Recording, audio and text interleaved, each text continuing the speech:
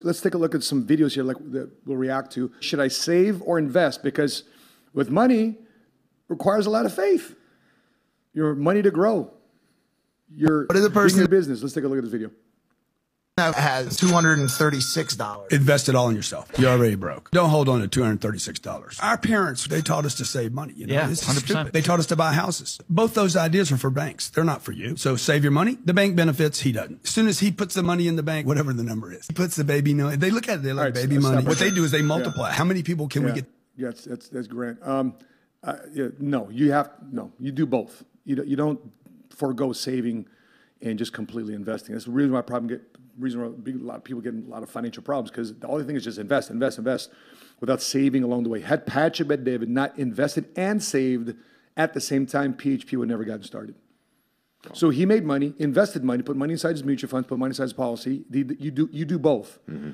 And so that's what Sheena and I did. We do both. You save and invest because you need capital. Cash right now, with the markets going on, history favors those that have cash. Right now, we're buying property. My parents are selling property. They're favoring the ones that got cash buyers. Yeah, cash flow is king. Cash is queen, and credits. You need credit, in this world. So you need to do both. Let's go to the next one. Let's just stop. I have rapped in the program. I did a Weird Weekends episode about rap. Can you remember? Okay, stop right there. You become who you hang with. Okay, correct. Would you? 100%. Okay, number two. Money don't jiggle. Okay, number two. Money doesn't make you happy, but it does reduce. I'm sorry, brother. Listen, money doesn't make. It made me a lot happy. When my bills are paid. Yeah. When I'm very happy. Yeah. When I have money in the bank, I'm very happy. But there's people there that are just not grateful. So there's a flip side to that. But at least they got money. Number three. What's number three? It folds. I'd like to see you wiggle for sure. They have businesses and are also, of course. Yeah. Yeah. You create the money to invest. Yeah. Create the cash flow, the abundance to have that money continue working for you. Would you agree with that? 1,000%. Yeah. The next one. Makes me want to dribble. Fourth, it's not about the money. It's about who you become. For sure. I mean, what's it all for? Yeah. What's your desire to make a lot of money? The greater cause, my nonprofit. That's my biggest thing. Being able to give back. I think everyone has that, right? And by the way, bro, if you want to build a nonprofit, you want to build a community center, you're building a gym, right? You're building sadly, those are non-profitable type businesses. Yeah. Are very tough, very slim margin. Yeah. On those businesses. So you need to make a lot of money from another source so that we can fund that nonprofit 1,000%. to be a better contributor. So people say, well, I just want to help people. Bro, by helping people, you got to help yourself first. For a season of your life, can you be selfish? Because you can't give what you ain't got. What's the last one, Jordan? In my fiat, you really have Be a lifelong learner. Don't stop learning. Don't stop. Of course. I was just telling that to my staff here because my staff was getting... she was kind of getting down on herself because certain things that were expected of her, may not be at the most optimal standard. I told her, listen, I'm patient with you. You're loyal, you're committed, you have high character. The cool thing about this, would you rather work with somebody with low skill set, high character, or low character, high skill set? Ooh. High character, low skill set. High skill set, low character. Who would you prefer to work with? Character. High character? High character. How come? It's easier to build. It's easier to teach. Of course. Yeah, 1,000%. I can teach you skill. Yeah. I can't teach you character. Right. Character, I mean, you're talking about a whole lifelong, how you've been operating for 10, 20, 30, 40, 50 years of your life, that's your character. I can't unwind that in 30 days with me. Yeah. What's the next video? A short lesson on interest?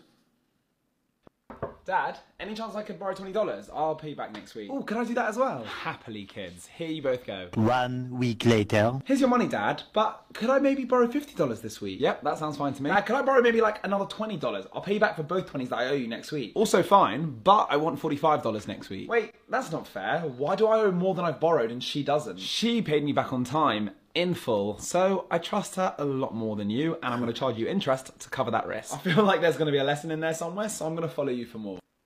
We were talking about loaning money to friends and family last week. What are your thoughts about this short lesson on interest? I agree. I think be able to build trust, and that's something that I brought up last week as well. Yeah, the 2 times that I have asked for a loan from a close person of mine, I told him, here, this is what I'm willing to pay you. If you want to charge me interest, give me the interest rate. I'm willing to pay the interest rate as long as it's reasonable. Just give me 1 year, give me a 12-month span to be able to pay you back. And what I would normally do is pay them back within 8 months or 6 months, the shortest, so we can build that trust. Proverbs 22:7. The rich ruleth over the poor, and the borrower is servant to the lender. Proverbs, again, if you guys don't read the Bible, Proverbs was written by King Solomon, the wisest and richest king who ever lived. So the idea is for you to become your own bank. So therefore the interest goes to you, your family, your bank. Money still circulates. That's why it's called currency. But money needs to circulate. And the more it can circulate to your own bank versus Capital One versus Bank of America, et cetera, et cetera. Listen, banking is required, but banks are not. And we're finding this out right now with all these bank failures that's going on. Banking is required. You need to become the bank. Take care of your finances, save money, make a lot of money, save a lot of money, and get ready for opportunities in which you can invest. Let's go to the next video, Jordan. 5 things. Was it growing up in a lower class family? Here's the thing, if you grew up in a lower income family and a middle class family, you probably weren't taught how to build wealth. You were probably taught how to save, how to get a car payment, how to use credit cards, how to do all these things, but you weren't taught how to build wealth and win with money. So if you continue to listen to people in those socioeconomic classes about how to handle money, you're going to stay in those classes and ultimately not be able to build wealth and become wealthy. I love it. I got thoughts there. What's your thoughts on? No, go ahead. Listen, your life changed by 3 things. The books you read. So what are people in lower middle class families reading? They're not reading the right books, right? I started reading Rich Dad, Poor Dad, The Power of Positive Thinking, The Magic of Thinking Big, The Richest Man in Babylon, How I Raised Myself from Failure to Success and Selling, Rich Dad, Poor Dad. I can name off all the initial books that started changing my paradigm of how I looked at life, because how you think things is how you see things, and how you see things is how you do things. And how you do things, that's your destiny. That's where you're going to lead the rest of your life and for future generations. You know, Ruben sent me a text the other day. He says, Dad, thank you for giving me an example of work ethic. Send me a text out of nowhere. Dad, thank you for giving me the example of work ethic. That's it. He's inherited that by watching his dad hustle. Yeah. And now guess what he wants to do? He wants to hustle. So your life changed by the books you read, the people you surround yourself with, and the meetings and events you attend. So if you find yourself at the clubs, find yourself in too many barbecues versus conferences and masterminds.